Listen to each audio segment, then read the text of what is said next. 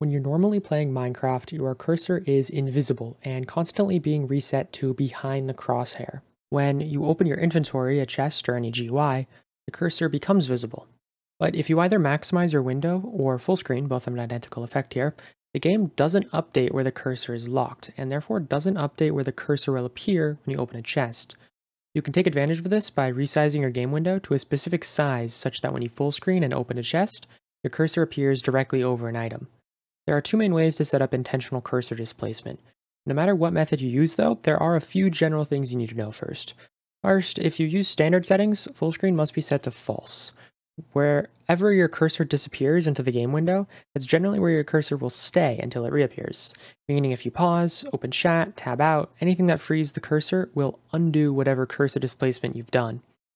Next, you need to know how to find the window size that works for whatever item you're going to loot. This is dependent on resolution as well as GUI scale. I'm going to be using the axe in this ruined portal chest on the clock seat as an example. If you open up this chest on the resolution you normally play at, screenshot, and paste it in Paint, you can find the approximate center pixel of the slot that contains the axe. On 1080p GUI scale 3 in my settings, this pixel is 798/366. Simply double these numbers to find the window size that your cursor needs to lock on to appear over the axe, 1578 by 732 in my case. Note this may be slightly off due to the title bar height, but it shouldn't be enough to matter. If you use full screen, I highly recommend using julti. It works with multi-instance of course, but for a single instance it's great too, with almost no setup required. All you do is go to Options, Window, Window Size, and enter the window size you found. If you have Use Borderless on, also under Window Settings, and Auto Full Screen on under Experimental, cursor displacement should start working immediately. If you're single instance though, you probably don't have julti set up already, but it's very quick since you don't have to do anything in OBS. Just download julti 0.18.0 linked below. Make sure all your settings that I just said are good, as well as resets style must be set to multi. You can set the rest of your settings to your liking, open Minecraft, then back in julti, click Instance Utilities, Redetect Instance, and you're good to go. You have a different reset key, but otherwise everything should be exactly the same as regular single instance. If you use a single instance but play in windowed or full screen but you don't want to use julti, my recommendation is to change the windowed resolution that your game launches at. You can do this by going to Multi-MC, and while the instance is closed, click the instance, then Edit Instance, go down to Settings, and then the Game Windows tab, check the Game Window box, and change the window width and height to values that work for you. Again, for 1080p, either full screen or windowed, at GUI scale 3, 1578 by 732 should work well. Now you can go ahead and launch the instance and click the golden boots. After loading into the world, make sure your cursor is locked when your game is in its windowed resolution, and make sure you're properly tabbed into the instance. Then you can either press your full screen key to full screen or Windows plus up arrow to maximize the game window without tabbing out. You can do this before starting your run since neither of these things count as inputs, so they shouldn't start your timer.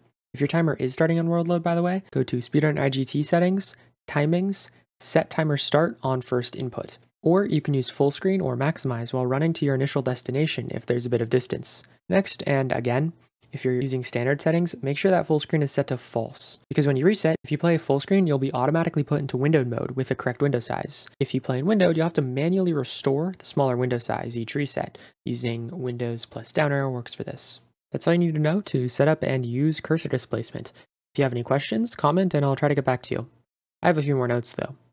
First, if julti isn't working for you for some reason and you're sure all the settings are right, close both your game and julti and then reopen them. This should fix whatever problem you're having.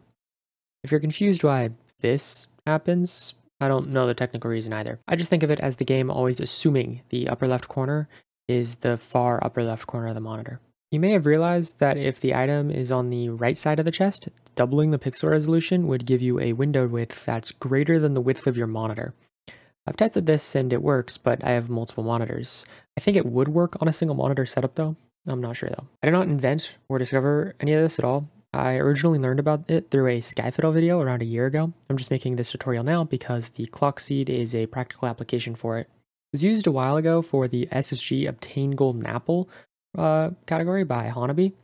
He actually used a slightly different method of cursor displacement where if you disable pause unless focused with F3 plus P, you can alt tab out of the game, move your cursor whatever you want, then alt tab back into the game, and then when you open a chest, your cursor will appear wherever it was when you alt-tabbed into the game. This is really annoying to do every run in a category where you do any extensive resetting, but it does have some unique use cases. Finally, this is a trick allowed for leaderboard speedruns.